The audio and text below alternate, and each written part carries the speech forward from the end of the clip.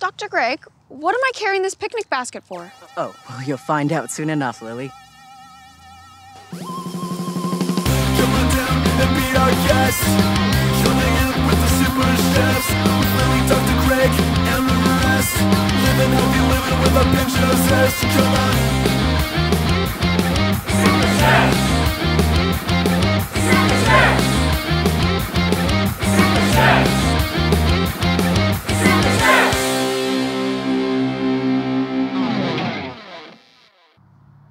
Lily, do you think I could fix up this old boy? Dr. Greg, you're a chef, not a mechanic. Ah, well, Dr. Greg is a man of many talents. Welcome to Rondriso Farms. Ah, Lily, I want you to meet a friend to my kitchen, Farmer Cassie. Nice to meet you.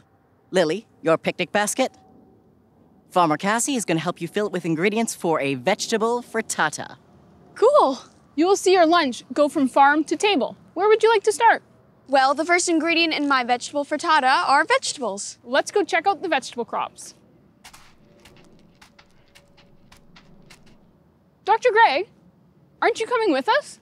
No. All right, come on. Here we are. And, I'm going to spend the day fixing up this tractor. That's an antique. It doesn't run. Well, it doesn't run yet. Just leave him. Goodbye. I'll get it running, you'll see. Check out the size of this vegetable garden! This is where we grow our vegetables for our produce boxes and general store.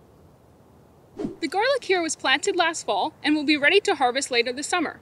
So as long as the sun and rain keep doing their thing, pretty soon you'll be able to pull the plant up and have a garlic bulb like this.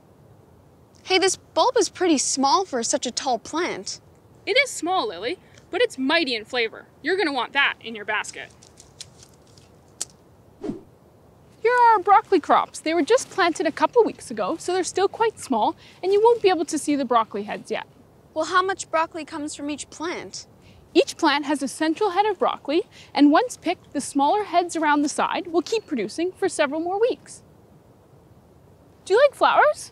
I do. If left unpicked, the broccoli florets will mature into beautiful, bright yellow flowers. Except, you get broccoli instead of flowers. Well, I guess broccoli would taste better in the frittata than a flower would. Well, my recipe also calls for milk and cheese. Do you have any dairy cows here? No, I don't, but my neighbor John does at Lily and Farms. Shall we go see him? Yeah, let's go.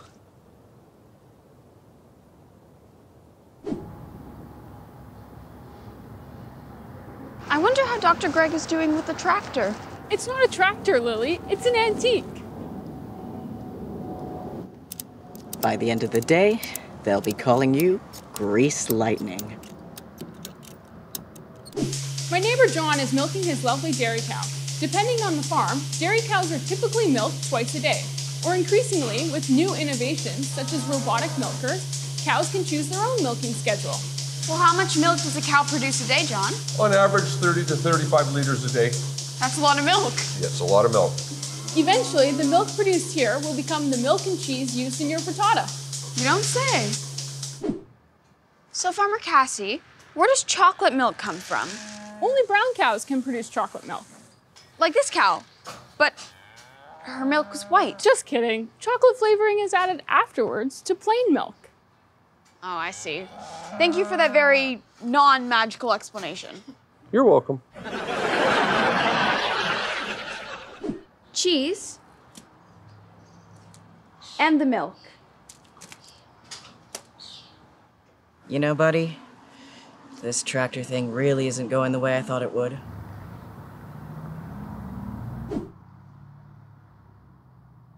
Ooh, look at this newfangled contraption. This newfangled contraption is a grain mill.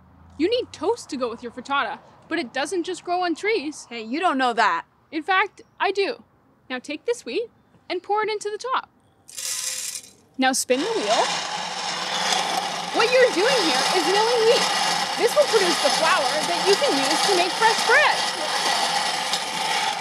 Look how powdery it is. You've earned this bread for your basket.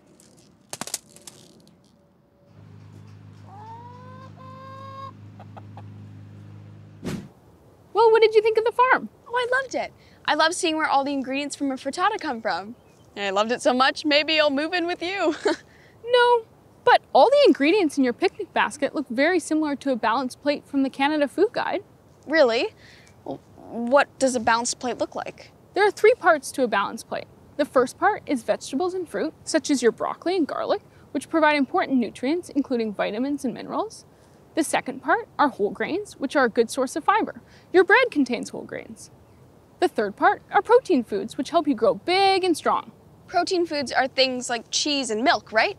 Exactly. Your frittata also contains eggs, which have protein and vitamin D. This helps build strong bones and teeth.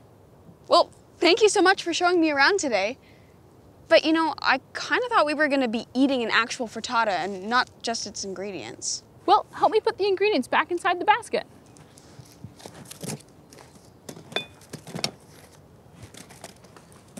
What's going to happen? Are you magic or something? No, you just didn't see it. It was there the whole time. Oh.